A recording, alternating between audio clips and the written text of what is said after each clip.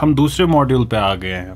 हमने world history थोड़ी सी देखी, evolution of human society as a whole देखा हमने। Now we are shifting to our own backyard. This is very important, ये बड़ा इंपॉर्टेंट है। यही तरीका है, मॉडस ऑपरेंडी यही है। What is a definition? Definition की डेफिनीशन कौन बता सकता है मुझे? डेफिनीशन क्या होता है? One of the ways of defining A definition is that a definition is what tells us the genus of a thing and its species. Definition is what identifies something, right? तो identification के लिए हम science में क्या use करते हैं? Scientific name, Homo sapiens. These are homos not in the LGBT sense of the term, and sapiens. How are they different from Homo erectus, etc.? That these are Homo sapiens. Okay, this is Panthera, but this is from the genus of Panthera tigris. This is from the genus of Panthera but pardus. This is from the genus of Panthera but Leo. That's how you identify. This is Canis but familiaris. This is Brassica but oleracea. ठीक, ऐसे आप करते हैं। तो if you have to say what is Maharashtra is an Indian state, so genus would be Indian and state would be its species. Maharashtra would be the species. So that's how you identify. You place it in a what is a square? Square is a quadrilateral. ये इसका genus हो गया quadrilateral, which has equal sides and 90-degree angles. ये इसका specific species बन गया इसका. That's how you define. So what does that tell you generally दुनिया के बारे में? That tells you कि अगर आपको किसी चीज़ को पहचानना है या अगर आपको कोई चीज़ पहचाननी आती है, तो that would mean कि आप उसका जीनस बता सकते हैं और उसकी स्पीशीज बता सकते हैं. What makes it unique? Say for example, you say Aurangzeb is the last great Mughal king. क्या है जेनरा? जीनस क्या है? मुगल किंग्स. और स्पेसिफिक क्या है? Last great. Greatness not in the sense of moral greatness, उस पर बहस हो सकती है, as in the empire was big, उस सेंस में. तो ऐसे आप बहुत सारी चीज़ें कह सकते हैं. South Africa, it's the southern most African country. Africa हो गया जीनस, सदर्न मोस्ट उसके स्पेसिफिक है, वो और किसी में नहीं मिलेगा अफ्रीका में. तो specific has to be specific to it. That's how you define things. तो and this is interesting and important as well. From now onwards you know how to write definitions. जब आपसे पूछा जाए एग्जाम में define something, this is what is asked of you. But please don't do it in your exams because probably your teacher also doesn't know you, तो आपके marks cut जाएंगे. But what you should do is start with this definition and then explain the genus and the species. यही, man is a rational animal. That means the group is animals and rational is unique to it. But why am I telling you this? मैं आपको क्यों कह रहा हूँ ये? मैं आपको इसलिए कह रहा हूँ क्योंकि हमको इससे पता चल गया कि अगर हम किसी चीज़ को पहचानना भी क्या होता है. पहले तो किसी चीज़ को पहचानना मतलब हो गया कि आप उस चीज़ को समझ गए हैं. जैसे for example you are going to A jungle and I tell you कि अरसलान देखो, you would find an animal जिसके ऐसे they would be this much hair on it, इसकी ऐसी टांगें होंगी, इसके ऐसे कान होंगे, इसकी दुम ऐसी होगी, the body would be like this, the nostrils like this, the eyes like this. पूरा मैंने डिस्क्राइब कर दिया. Now if you really understand it, that means when you go into the jungle you will be able to identify it. That means you have understood it. So identification is necessary for understanding. That's why they से कि give examples if you understand. तो yes, so if understanding the definition means what I said, and if that means that we have understood a thing, then that means correct approach to knowledge is starting from general and going into particulars. General se start karna and then going into particulars. This is very philosophical, more than what you understand. Trust me on this. You haven't understood the gravity of what I said. You haven't appreciated yet what I'm saying. What I'm saying is completely different paradigm of knowledge than the one you are used to. It's totally different. There's a school of thought in education called the generalists, who argue that general education needs to be revived. ये मैं कह रहा हूँ. Okay, if then this is the correct way of approaching knowledge, that we start from general and then we go into specifics, then what a beautiful thing did we do. We started with philosophy, general, the most general, first principles. We started with that. Then we went into social sciences as a whole, humanities and social sciences. थोड़ा सा specific हो गया as compared to philosophy. फिर उसमें हमने पहले क्या किया, वर्ल्ड हिस्ट्री देखा, पूरी दुनिया कैसे इवॉल्व हो रही है. And then we are going into specific कि what's happening in our backyard. And ideally उसके बाद उससे और लोकलाइज्ड होगा. एंड देन सेल्फ अवेयरनेस, मैं क्या हूँ, मेरा इस पूरे सर्कल में रोल क्या है. So that's how education, in my opinion, should be approached, because it does exactly that. It first defines the genera and then the species. So why do we have to know the Indian history? Exactly because of this, because of our relevance, because it's our backyard, and that's why. Modern दुनिया में बहुत सारी चीज़ों के बहुत सारे reasons होते हैं पढ़ने के, लेकिन हमारा जो एजुकेशन जो हम कर रहे हैं, this is not for some exam, but you can use it for your exams as well. ये पर्सनैलिटी डेवलपमेंट के लिए एजुकेशन, इंसान बनाने के लिए. तो इंसान बनने के लिए ये क्यों जानना है? I told you the reason now, because you have to know your backyard, your immediate backyard, and then closer and closer and closer. And that's why people of the subcontinent, India, Pakistan, Nepal, Bhutan, Bangladesh, Sri Lanka, have to know Indian history, because Indian civilization was the center of all of these areas. There is another aspect. Why should a Bangladeshi or a Pakistani, for example, listen to this particular session and read Indian history? Because their roots also lie in India, and how history is taught in India, it's in itself a lesson for them.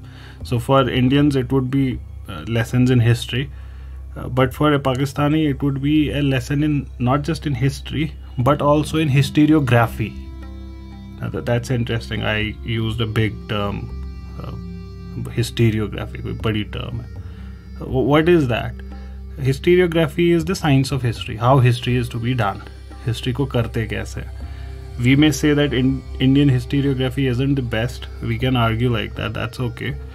But at least the Bangladeshis, the Pakistanis, the Sri Lankans, they would at least see how Indians read history. उनके classroom में history को कैसे पढ़ाया जाता है. And that in itself is beneficial. Looking at things how others see them. So that in itself is good. We are going to...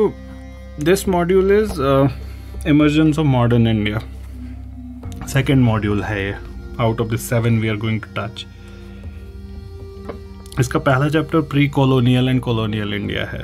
हम आज देखेंगे कि at the eve of British conquest of India, Hindustan के हालात कैसे थे. What's happening in India at that time. Again, we are not going to concentrate on the political history today at least. आगे आएगी तो उसको बात करेंगे. आज थोड़ा सा society को देखेंगे.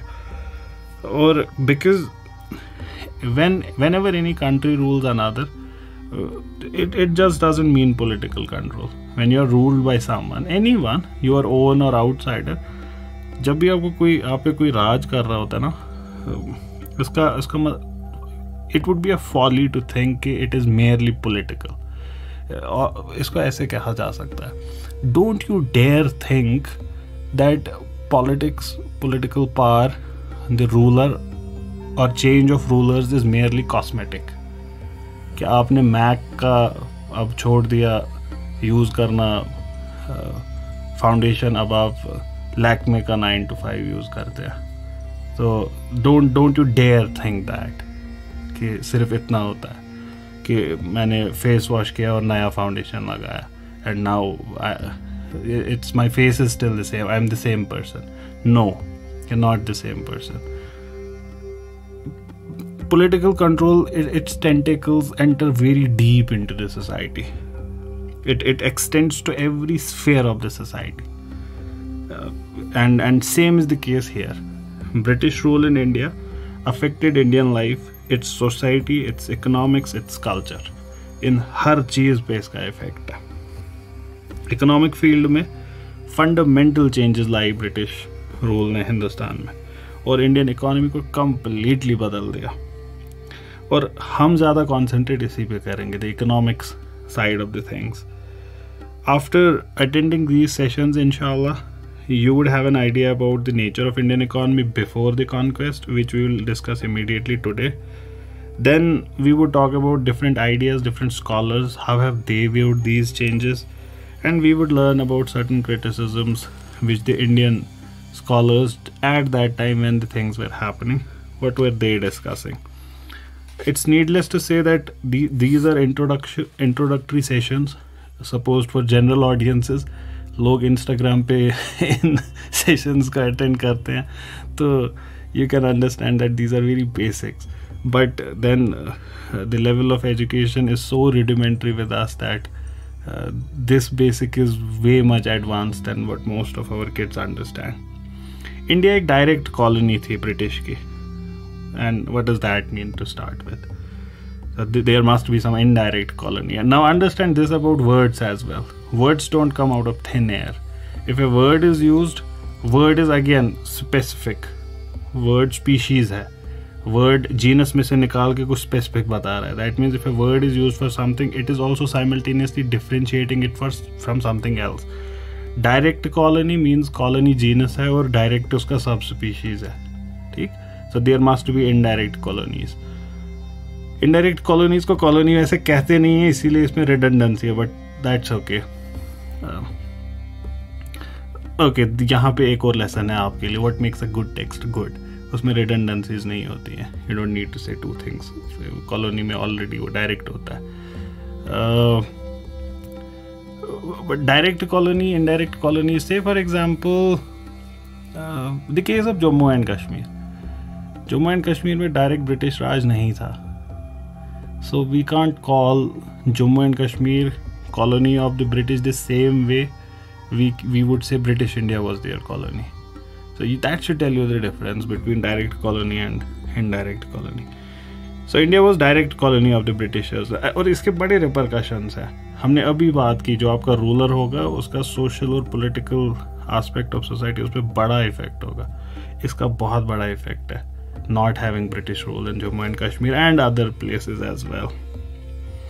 तो हिंदुस्तान की सोसाइटी, पॉलिटी, डीप इफेक्ट. देखिए, पॉलिटी पे अगर आपको इफेक्ट देखना है ना, you just need to read government of India act जो आया था लास्ट वाला, शायद 35 में आया था, 36 में आया था. It is said that the Constitution of India derives lot of what it is from that act. So that should tell you the polity itself is affected. And there were many serious consequences of British colonial rule which still persist.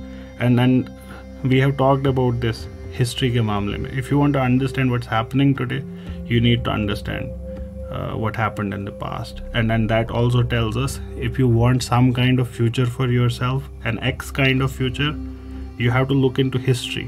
How did people achieve X kind of future? And you would have to start doing that. And if you want Y kind of future, you have to see how did they do. And that's why history reading becomes very important. But unfortunately, people are highly averse of history. And there are a lot of reasons for that. Probably they find it boring, and there are reasons for that as well.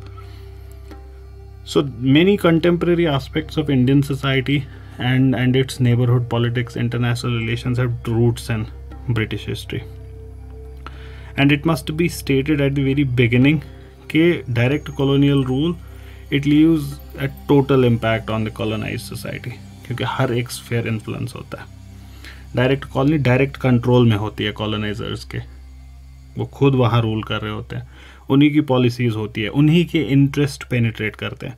Okay, यहाँ पे there is a good concept we can talk about for next 5 minutes. That is imperialism. What is imperialism? हम imperial term कहाँ पे use करते हैं? ये colony क्या होता है? ऐसे इससे पहले भी तो रूल करते थे. अब ये अचानक से क्या हो गया नया कि हम इसको किंगडम नहीं कह रहे, कॉलोनियलिज्म कह रहे? कुछ ना कुछ तो डिफरेंट होगा ना. इसमें क्या होता है, इसमें दे से for example a ruler is ruling a country x and he has come from outside, he has invaded it, उसने कब्जा किया है वहाँ पे और वहाँ का बादशाह वो है। तो जिस कंट्री एक्स में वो है ना, वो उसी कंट्री में रह रहा है, खा रहा है, पी रहा है, his wives are from there, his children are there. अब वो बच्चे पैदा होंगे, वो वहीं पे रूल करेंगे आगे जाके, और उनका जीना मरना दफन, जिंदा रहना मरना वहीं पे, ठीक। तो दैट वाज हिस्ट्री में ऐसा ही हुआ है हमेशा। तो मुगल्स आए, यहीं पे रह गए, यहीं पे दफन भी हैं। तो कॉलोनी में क्या हो रहा है, कॉलोनी में वो ब्रिटिश इंटरेस्ट सर्व कर रहे हैं, यहाँ आ रहे हैं, सर्व कर रहे हैं, वापस जा रहे हैं ब्रिटिश, यहाँ की दौलत ब्रिटेन भेज रहे हैं। मुगल्स फरगना नहीं भेज रहे दौलत, वो यहीं पे दौलत को इन्वेस्ट कर रहे हैं। अच्छा कर रहे हैं, बुरा कर रहे हैं इन्वेस्ट, वो topic for other day. Aurangzeb would say कि सत्यानाश कर दिया पूरी ट्रेजरी का, ये क्या बनाया ताजमहल, बट लगा तो हिंदुस्तान में ही। That's why not a colony. Another important fact about India would be कि इसका कॉलोनियल रूल छोटे टाइम तक नहीं रहा, ये कि काफ़ी लंबे टाइम तक रहा, 200 साल ये रहा लगभग। और ये जो ये लंबा रूल था ना, ये जितना देर तक ये रहेगा उतना वो कैटेगरीज ऑफ थॉट को इन्फ्लुएंस करेगा, सोचने के तरीके को। Your being would be influenced by it.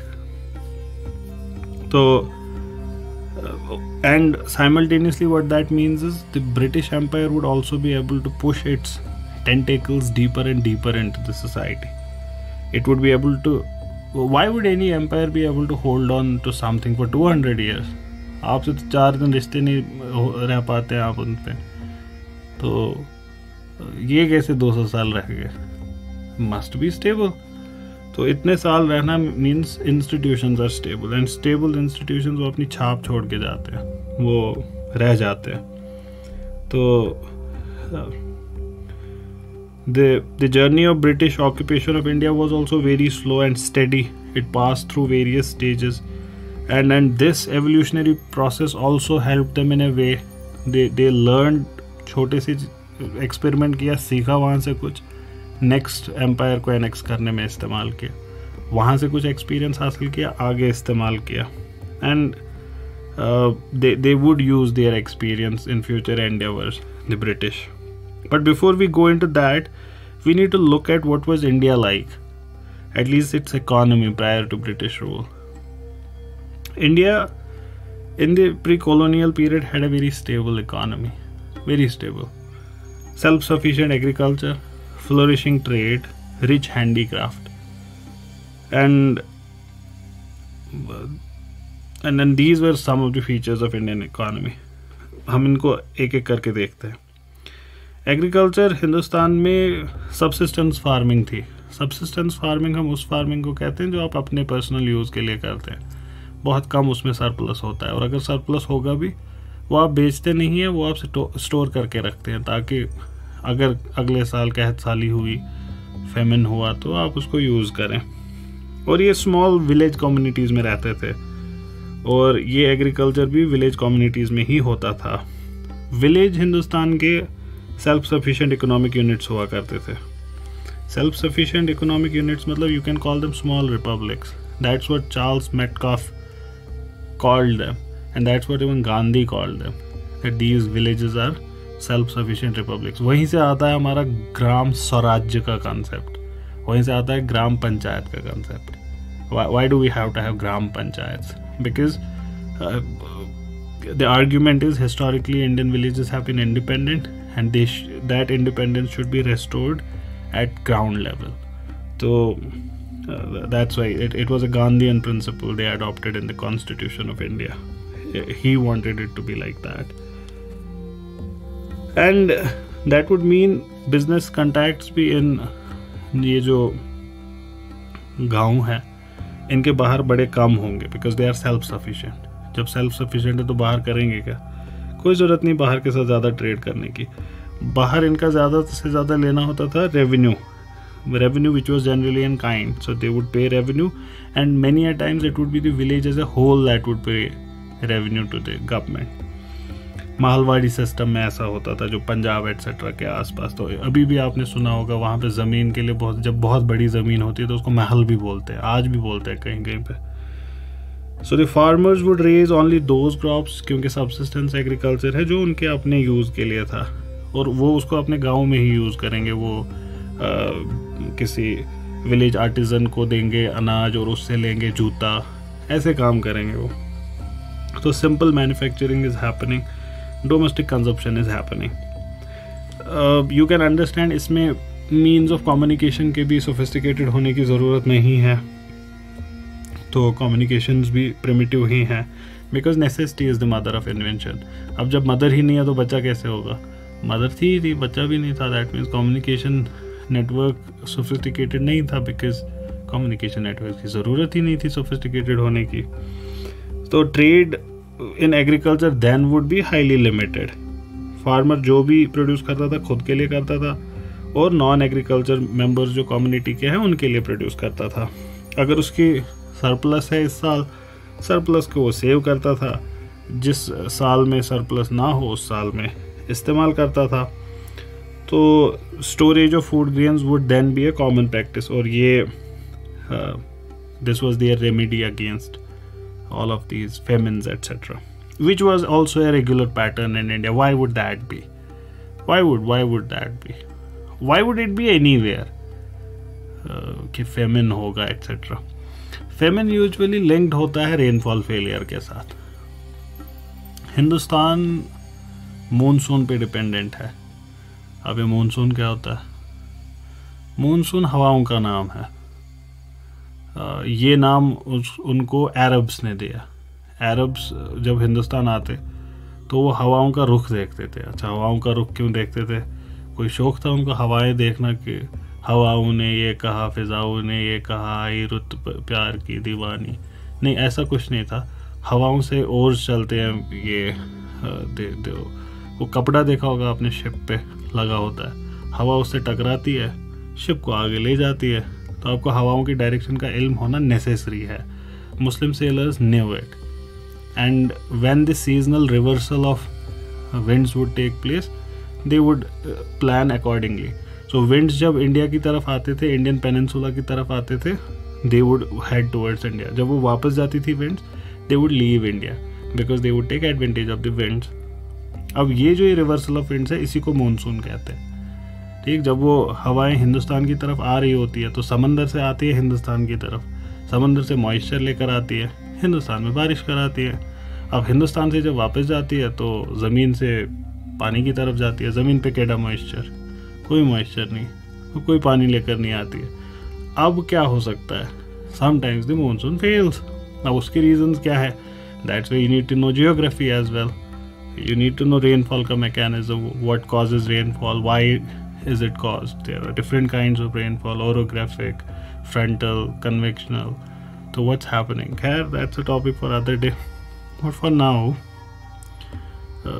these are my moments of showing off knowledge तो ये ज़रूरी है। खैर, तो इन्होंने क्या किया, कभी कभार क्या होता है, मानसून फेल होता है। मानसून फेल होगा, दैट मीन्स आप एग्रीकल्चर नहीं कर पाए। But why do I have to tell you this? Probably there would be places जहाँ पे फेलियर नहीं होगा रेनफॉल का। नहीं, ऐसी कोई जगह नहीं है। रेनफॉल बड़ा इरेटिक और अनप्रेडिक्टेबल है, तो इसका मतलब क्या हर जगह फेमन आएगा? ये भी नहीं है। तो फिर क्या हो सकता है? That means there must be some places on this planet which are not dependent on rainfall for agriculture. क्योंकि हमारी प्रीमाइसेस क्या है? रेनफॉल पे एग्रीकल्चर डिपेंडेंट होगा। रेनफॉल इरेटिक है तो कभी नहीं भी हो सकती है, तो एग्रीकल्चर फेल होगा ही होगा। लेकिन हमने कहा कुछ जगह ऐसी है जहाँ एग्रीकल्चर नहीं फेल होता। इसका मतलब ये हुआ कि वहाँ पे अल्टरनेट सोर्स ऑफ वाटर होगा। अल्टरनेट सोर्स ऑफ वाटर क्या होगा? बाबू भैया ने नल लगवाया? नहीं, बाबू भैया अभी अमीर नहीं हुए थे, तो क्या होगा? कुछ और सोर्स होगा। समंदर का पानी? नहीं, समंदर का पानी नहीं हो सकता, उसमें नमक है, नमक ज़मीन को ख़राब कर देगी। और क्या हो सकता है? नदी हो सकती है, नदी। तो नदियों के पास जो एग्रीकल्चर होगा फेल नहीं होगा। ओके, अब अगर नदी खुद रेन पे डिपेंडेंट है, नदियाँ तो साउथ इंडिया में भी है, कृष्णा, कावेरी, गोदावरी, महानदी, लेकिन these are not perennial rivers. Himalayan rivers are perennial. इसीलिए एग्रीकल्चरल फेलियर कहाँ पे होगा?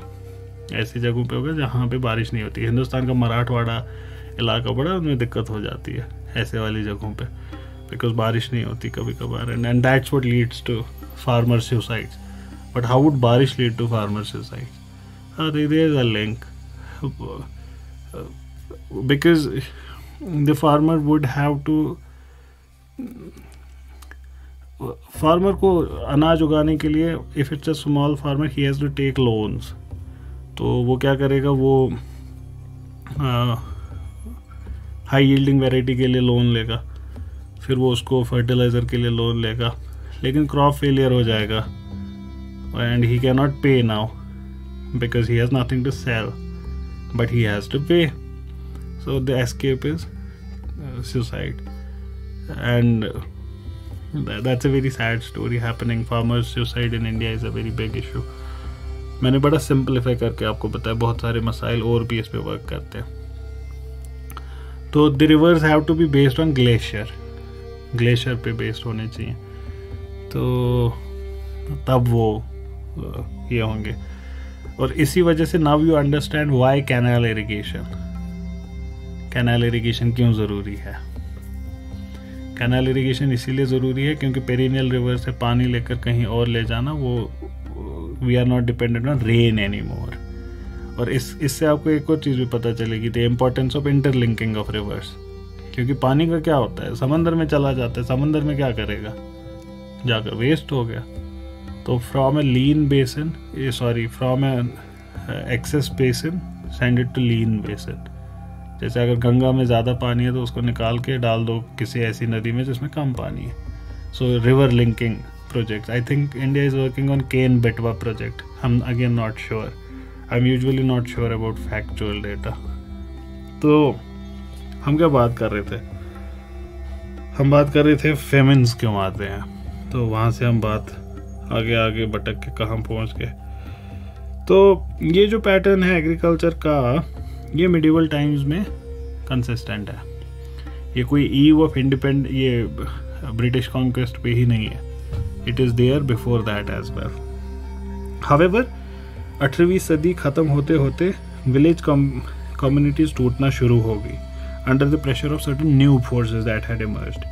What were these new forces, वो हम वक्त के साथ देखेंगे. अलबत्ता यहाँ पे हम जनरली दो चीज़ें देख सकते हैं कि प्रॉपर्टी रिलेशंस, जो न्यू लैंड रिफॉर्म्स हुए, ब्रिटिशर्स ने लैंड रिफॉर्म्स किए इंडिया में, ज़मींदारी system in particular, permanent settlement, ये सारी चीज़ें, और इसने बड़ा चेंज लाया हिंदुस्तान में, बहुत चेंज लाया. और दूसरा development of export in agriculture produce, इसने भी कमर्शलाइजेशन ऑफ एग्रीकल्चर, इसने फंडामेंटल चेंजेस लाया इंडियन सोसाइटी में.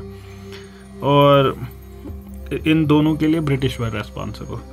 Were these good or bad, that we'll see later, but this is what is happening at that time. Trade में क्या हुआ, हमने अभी देखा कि इंडियन विलेजेस वर सेल्फ सफिशिएंट. तो ट्रेड क्यों करेंगे, इनके मीन्स ऑफ कम्युनिकेशन डेवलप्ड क्यों होंगे, नहीं है. But even then India enjoyed extensive trade both with in the country and with other countries. ये भी बड़ा इंपॉर्टेंट है समझना. ये मॉडर्न इकोनॉमिक्स के लिए भी बड़ा इम्पॉर्टेंट है समझना. अक्सर डिस्कशंस में क्या होता है, when you see countries like China importing a lot, exporting a lot, and then you're like, wow, these are great countries, big countries. But that's not the only thing. Trade happens inside the country as well as outside country. Sometimes exports mean that there is less domestic demand. ये भी हो सकता है इसका मतलब कि अपनी country में पैसा ही नहीं है लोगों के पास, ये भी हो सकता है इसका मतलब. So export in itself is not something which shows कि कंट्री में बड़ा अच्छा हो रहा है. तो India is one of those cases where trade with in the country is huge. यहाँ पे बहुत ट्रेड होता है विद इन द कंट्री. तो खैर एशिया और यूरोप के साथ बड़ा अच्छा ट्रेड था हिंदुस्तान का एज ए होल हिंदुस्तान का. तो विलेजेस सेल्फ सफिशिएंट होंगे लेकिन टाउन्स एट्सेट्रा ये बड़ा फ्लोरिश करते थे. And the balance of imports and exports was maintained. अब ये जो ये सेंटेंस है कितना ईजीली बोल दिया। इकोनॉमिक्स में ये बड़ा एक थ्रेडबेयर इंपॉर्टेंट टॉपिक है। पाकिस्तान की जो क्राइसिस चल रही है इकोनॉमिक, वो क्या है? वो बैलेंस ऑफ पेमेंट क्राइसिस है, यही जो कहा जा रहा है। श्रीलंका में जो कुछ टाइम पहले क्राइसिस थी वो क्या थी? बैलेंस ऑफ पेमेंट की क्राइसिस थी। रिसेंट इजराइल पैलेस्टीन वॉर जो हुआ इन अक्टूबर, so that when that thing happened, Israeli central bank intervened in the market and started selling dollars. तो why would they do that? उसका रीज़न बैलेंस ऑफ पेमेंट से था। तो balance of payment बड़ा important है, हमने इस पे सेशंस किए हैं, वो रिकॉर्डेड हैं, आप पेट्रियन पे सुन सकते हैं। बैलेंस ऑफ पेमेंट करके ही उसका टाइटल है। तो balance of imports and exports was maintained in India, that means it's good thing is happening, good economics is happening. Hindustan produce क्या करता था? पर्ल्स, वूल, डेट्स, ड्राई फ्रूट्स। नहीं, ये हिंदुस्तान नहीं प्रोड्यूस करता था, ये इंपोर्ट करता था Hindustan. So India would import all of these things. मैं देख रहा हूँ ये भाई ड्राई फ्रूट्स और डेट्स ये तो यहाँ का नहीं है। कॉफ़ी, गोल्ड, ये भी see, knowledge is very important and interesting. How was I able to see that मैं गलत जा रहा हूँ? I saw these two terms, pearls and gold, India exporting. But how can India export pearls when it does not have them? But for that you need to know that it doesn't have it. Gold. How can India export gold when it does not have it? So you cannot. South Africa has it. South Africa exports it. And then other African countries. And अच्छा, ये भी बड़ा interesting है, ये लगे हाथ वाला reel material है, इस पे रील बनाई जा सकती है। You know, there are certain minerals in on the eastern coast of Africa जिसका सोर्स रॉक वहाँ पे नहीं है, उसका सोर्स रॉक वहाँ पे नहीं है। So there is a theory that South America and Africa was one land mass, or at least they were near each other, वो बगल बगल में थे। So one of the evidences for that is there are these minerals in the western coast of Africa which are there in the जिसका source rock Brazil में है। So that tells us they were near. And there are other reasons as well, जो geography के students होंगे उनको पता होगी। तो हम बात कर रहे थे गोल्ड और पर्ल्स की। हिंदुस्तान में बड़ा गोल्ड का दिवाली के आसपास खपत होती है, बहुत ज़्यादा। The Hindus purchase gold on Diwali and but India doesn't have it, so India has to import a lot of gold. तो ये चीज़ अगर आपको पता होंगी तो ऐसी मिस्टेक्स करने से आप अवॉइड करते हैं, बच जाते हैं।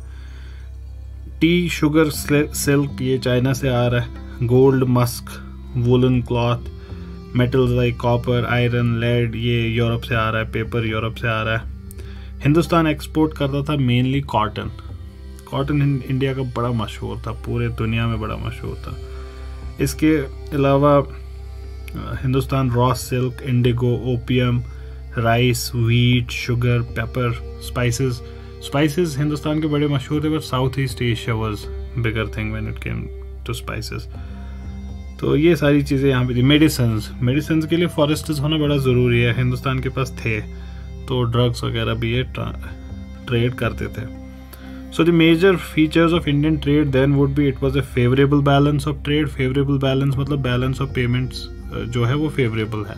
That means you are exporting more than you are importing. इसको आप अपने घर से कंपेयर करें, आपके घर के खर्चे आपके घर के इनकम से कम है, ये कहा जा रहा है, ये कहा जा रहा है as a country, as a whole. अब पाकिस्तान में क्या क्राइसिस है कि मुल्क के एज अ होल खर्चे मुल्क के एज अ होल इनकम से कम है। तो अगर आपकी इनकम कम है, खर्चा ज़्यादा है, तो आप उसको खर्चे को फंड कहाँ से करेंगे? नहीं कर पाएंगे। आपको सऊदी से मांगना पड़ेगा, टर्की से मांगना पड़ेगा, चाइना से मांगना पड़ेगा, लेकिन one day they would stop क्योंकि उनको रिपे करना है। That's where when a country is in economic crisis. इसके लिए इकोनॉमिक्स वाली सीरीज इंपॉर्टेंट है, यहाँ पे नहीं हो सकता डिस्कस। तो ये इसका पहला फीचर है। दूसरा, foreign trade most suitable to the level of manufacturing in India, वही फॉरेन ट्रेड ये कर रहे थे। फेवरेबल बैलेंस ऑफ ट्रेड का मतलब हुआ कि एक्सपोर्ट्स हिंदुस्तान के ज़्यादा हैं, इंपोर्ट्स कम हैं, और ये इकोनॉमी की सेल्फ सफिशिएंसी भी दिखाता है। तो हैंडीक्राफ्ट्स और एग्रीकल्चर प्रोडक्ट्स में तो थी भी सेल्फ सफिशिएंसी, तो इसीलिए ज़्यादा नहीं करना पड़ रहा था इंपोर्ट। तो one major change that occurred in this field from pre colonial to colonial times was in this commodity pattern. India continued to have export surplus. The pattern of foreign trade turned upside down during colonial period. For instance, exporter of cotton textiles था, India was converted into importer of cotton textiles, and it ruined India's traditional handicrafts. अब इसका reason Britishers themselves हैं या फिर और reasons हैं, that we might understand with time. Then there is handicraft industries. हमने अभी अभी बात की कि India was a land of extensive manufacturing. Hindustan के आर्टिजन बड़े मशहूर थे एंड थ्रू आउट वर्ल्ड बड़े मशहूर थे। इंडिया का टेक्सटाइल इंडस्ट्री बड़ा मशहूर था। In fact the reason for India's favourable foreign trade was this, indigenous production बड़ी एक्सीलेंस थी। वो होता है ना कि ये यूएस प्रोडक्ट है तो अच्छा होगा, तो इन मामलात में, टेक्सटाइल्स के मामलात में, दिस इज़ फ्रॉम इंडिया तो दिस वुड बी गुड, ये वैसा था। And India would indulge in large-scale manufacture of cotton, silk, sugar, jute, dye stuffs, minerals, and all of these things. And these would be spread all over India. Dhaka, Murshidabad, Bengal में, Patna, Surat, Ahmedabad, Jaunpur, Varanasi, Lucknow, Multan, Lahore, Masulipatam, Vishakhapatnam. Lot of these places all over India. And Maharashtra, Andhra और Bengal, these were prominent centers of shipbuilding industry as well, और Indian ships were bought by many European companies for their use. लेकिन इसमें भी फिर later the Europeans would take over, वो आगे निकल जाएंगे हिंदुस्तान से इन मामलात में। So towards the 18th century, towards the end of the 18th century, India was one of the main centers of world trade. ये status हिंदुस्तान का completely destroy हुआ colonial times में, पूरा trade का center shift हो गया। And its beginnings can be traced to industrial revolution in England. Machine में cloth जो इंग्लैंड में बना, अब यहाँ पे आर्टिजन बना रहा है, उसको महीना लग रहा है एक शर्ट बनाने में, और वो एक दिन में 1 लाख शर्ट्स बना रहा है। तो कैसे चलेगा कंपटीशन मार्केट में? उनकी शर्ट बिकेगी 5 रुपए की, आपकी शर्ट बिक रही है 500 रुपए की, लोग 5 रुपए वाली खरीद रहे हैं। Indian artisans were therefore with time forced out of production, and it was this pressure from the British goods which led to the decline of Indian traditional centers of economic activity. We have talked about this before, कि when an industry is in its nascent stage, at that time it requires protection from government, but government आपकी थी नहीं, तो government बाहर की, it is serving the interests of the British people, so they did not provide that protection, and the industry would not survive. Now this should also kind of explain to you the kind of literature Indians are writing during the British times. They are writing more economic critique of British India. R.C. Dutt is writing, Majumdar is writing, and the great Dadabhai Naoroji. I think the name of the book is Poverty and the Un-British Rule of India. These are economic critiques that they are writing. The drain of wealth theory, etc. And now you understand why are they doing it. ये हुआ क्यों? Why would all of this happen at all? British East India Company, नाम तो सुना ही होगा। ये company ही थी, जैसे एप्पल एक कंपनी है, ये कंपनी थी प्रॉपर। तो कंपनीज इतनी स्ट्रांग भी होती हैं, so don't you dare think कि आज की कंपनीज कुछ कमज़ोर है। अब तब की कंपनीज आर्म्स भी रखती थी, क्योंकि पायरेसी तो थी ही, तो रखना ज़रूरी था। अब इंटरनेशनल लॉ काइंड ऑफ उनको प्रोटेक्ट करता है, तो उनको रखने की ज़रूरत नहीं है। But don't you think that उनके एम्बिशंस कम हो गए होंगे इस वजह से। हो सकता है हुए हैं, that's a topic for other day. But ये नहीं सोचना कि now that they do not have an army तो they do not have an army? Don't you think that? But do they have an army? वो बहस हो सकती है. चार्टर मिला था इसको ब्रिटिश क्राउन से 1600 में. चार्टर का मतलब क्या हुआ कि जा सिमरन जी ले अपनी ज़िंदगी. मतलब परमिशन मिल गई ट्रेड करने की ब्रिटिश ईस्ट इंडिया कंपनी को. और इसमें इनको मोनोपोली भी मिली थी कि राज सिर्फ चौहान और कोई नहीं जा सकता राज के साथ, सिमरन जा सकती है बस. तो वही यहाँ पे भी हो रहा है कि हिंदुस्तान के साथ, इनफैक्ट पूरे ईस्ट के साथ सिर्फ British east India company trade कर सकती है. अब फ्रेंच थोड़ी मानेंगे ये कानून, तो उनकी अपनी कंपनीज है. डच थोड़ी मानेंगे, उनकी अपनी डच ईस्ट इंडिया कंपनी है. तो ठीक है, ये British east India company, Britain की कोई और कंपनी नहीं कर सकती ट्रेड. तो 1600 में इनको चार्टर मिल गया, ट्रेड करो, जाओ जी लो अपनी ज़िंदगी. 1600 में हिंदुस्तान में क्या हो रहा है? 1600 में अनारकली है, आई मीन जहांगीर हिंदुस्तान में है तब 1600 में. जहांगीर के बाद शाहजहां है, शाहजहां के बाद औरंगजेब है. ये काम बहुत पहले हुए है. आपको चाहिए 4 दिन में हर मसले का हाल. ब्रिटिश ईस्ट इंडिया कंपनी 1600 में काम करना शुरू की है. 1600 में 1757 में लगभग आकर पहली जंग जीती है प्रॉपर, जिसको बोलेंगे हिंदुस्तान में कब्जा बंगाल पे हुआ है. I think 1757 was the time. हाँ 1757 ही था. एंड 1857 आते आते डायरेक्ट ब्रिटिश कंट्रोल इंडिया का. 1947 में फिर हिंदुस्तान को आज़ादी मिली. अब पाकिस्तान तो हकीकी आज़ादी के लिए लड़ रहा है. हिंदुस्तान में काफ़ी सारे लोग समझते 2014 में हकीकी आज़ादी मिली. तो ऐसे बहुत सारे तरीके हैं चीज़ों को देखने के. फिर further things take a lot of time. So this conquest is began in 1757, that is almost 150 साल बाद. And the Nawab of Bengal was defeated. अब बंगाल में नवाब है, इसका मतलब क्या हुआ? इसका मतलब ये हुआ कि मुगल एम्पायर डिसइंटीग्रेट हो चुका है. हाँ हो चुका है. औरंगजेब के बाद Mughal empire could not sustain, but that doesn't mean it had finished. ये सिमट रहा था और बहुत सिमट गया और फाइनली 1857 में ख़त्म हुआ. East India company ruled India for a century. 1757 से 1857. तो 100 साल इनका राज रहा. But don't you dare once again think के इसमें ब्रिटिशर्स का कोई रोल नहीं है. ब्रिटिश गवर्नमेंट का भी मीन उनका डायरेक्ट रोल था. But we are not going into political history. अगर आगे किताब में आया तो हम पॉलिटी भी देखेंगे कि कैसे there was secretary of state for India etcetera. ये सारी चीज़ें, बोर्ड ऑफ कंट्रोल कैसे बनता था इस कंपनी का, और उसमें ब्रिटिश गवर्नमेंट और क्राउन के क्या उनकी से होती थी. For now it should suffice कि बड़ा से था. Then the British and the Indians fought. Mangal Pandey आपने मूवी देखी होगी. वो फिक्शन नहीं है, हकीकत है. अब मूवी में कितना फिक्शन है वो मुझे नहीं पता. अगर गाने वाने हैं तो रियल लाइफ में लोग गाने नहीं गाते हैं usually, unless you R a modern couple. तो बट कोई बात नहीं. बैरकपुर म्यूटिनी ये हकीकत है. मेरठ से फिर दिल्ली आना ये हकीकत है. वो सारी it's based on historical drama होता है ना, तो they are surrounded by that.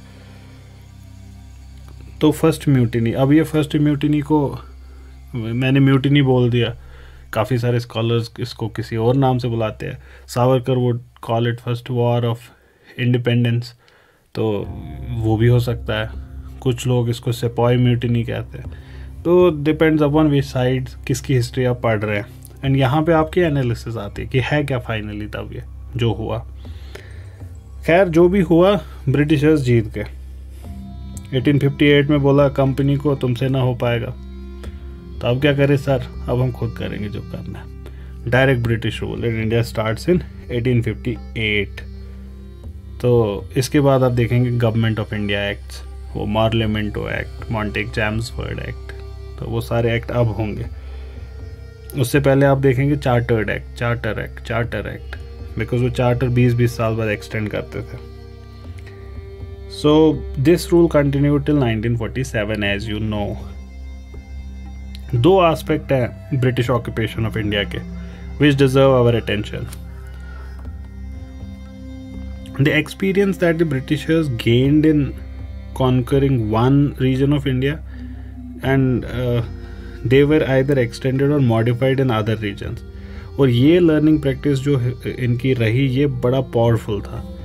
Then this helped them making a very large colony in India. Learn and apply, learn and apply, learn and apply.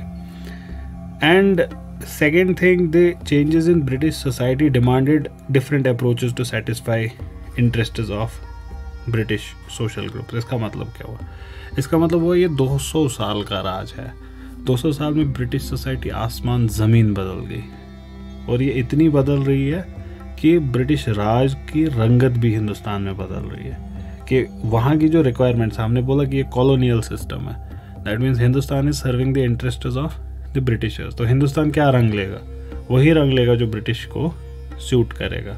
तो ब्रिटिशर्स को जो चीज़ें चाहिए हिंदुस्तान में वैसी पॉलिसीज आएंगी. So the essence of British colonial policies in India was determined by the dynamics of the societies जो Britain में हो रही थी. इस वजह से ब्रिटिश हिस्ट्री को भी पढ़ना बहुत ज़रूरी है. हिंदी में कहते हैं अनिवार्य है. You would not be able to understand Indian history if you do not read British history. Or British society was going through mercantile capitalism, and then it went to industrial capitalism, then it went to financial capitalism. Big terms है, ignore करें 2 minute के लिए. अभी बस इतना कहें कि 3 phases British society के हैं. हिंदुस्तान के राज को भी, जो ब्रिटिश का राज है हिंदुस्तान में, उसको भी, ये वो सिमरन वाले राज और ब्रिटिश राज में डिफरेंस है. वो एक इंसान है, ये ये एम्पायर है. ठीक, खैर 3 फेजेस है उनकी सोसाइटी के. तो यहाँ पे पॉलिसीज़ के भी हम 3 फेजेस कह सकते हैं. ये बाद में देखेंगे, अगर आया कहीं पे तो इसको देख लेंगे उसी वक्त. अभी के लिए it's not important to understand. What is important to understand is 3 phases of British society, 3 phases of rule in India as well. और इस पे मर्केंटाइल ब्रिटिश कैपिटलिज्म, इसका फ़ायदा था अगर ये हिंदुस्तान के साथ ट्रेड करेगा, तो इस वक्त ट्रेड को बड़ा फ्लोरिश कराया. इंडस्ट्रियल कैपिटलिज्म का मार्केट ओरिएंटेड अप्रोच था, तो Indian colony would provide raw material by manufactured goods from Britain. तो social and economic changes in British India are directly influenced by conditions in Britain itself. And what was the impact of all of these policies? What are these phases? We would see inshallah in the next session.